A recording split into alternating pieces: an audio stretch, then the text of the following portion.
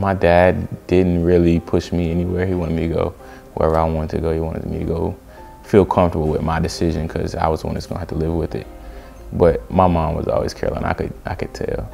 She wanted me to go to Carolina. Every other visit, it's all right, but it's not Carolina. But when we get to Carolina, she was all smiles. Miles' father, Dorn, was a running back and cornerback for the Tar Heels from 1986 to 1989. He would later play 7 seasons in the NFL.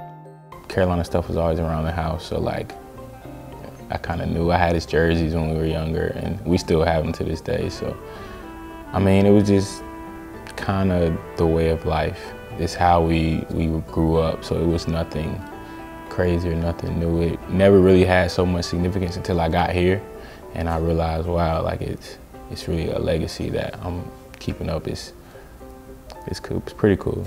Miles' older brother, Dorn, is currently a basketball player at NC State. He's credited with helping Miles develop his competitive work ethic. Everything's a competition, no matter what it is. That made me the player I am today, I think, because I always competed with somebody older than me. He's 2 years older than me, so I always competed with him. So when I was playing with people my age, it came easier. So I think that's the biggest thing, knowing how to compete and not wanting to lose, no matter who it is. If they're older, if they're a higher rank or anything like that. I always wanted to be better than that person or strive to be the best. Carolina's safeties coach, Tommy Thigpen, played with Miles' father in Chapel Hill and recognizes the same professional traits that made his old teammate successful. He's one of those guys that's self-motivated, and that's a tribute to his father. His father, passed those work habits down. I mean, you go into your film room and, you're not saying to the kids, hey, I need you to go watch tape. Some kids you'll say that to, but then with him, you just go down there without even saying a word and you'll see him with the, with a pillow and a blanket, and he's been there all day studying. He's that kind of guy that you don't have to look over his shoulder or anything like that. He never shows up on a list. He never late for anything. He's always first class. That's one of the kids you say he is his father. His daddy brought him up the same way that he brought as himself, and that discipline is carried on over to him in college athletics.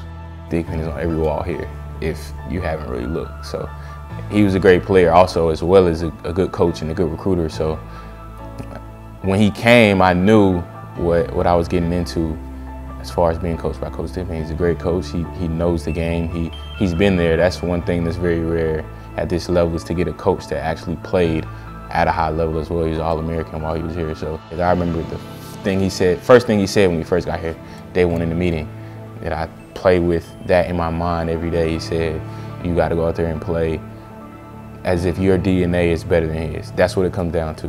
It's my DNA is better than yours. And that's the first thing he ever said in the meeting room that I just took with me, and I just take everything that he says, and it has great value to it, and he's a great coach.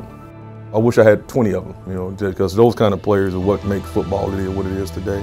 When you look back at his dad, and it's not by accident. He's the way he is. His daddy is him.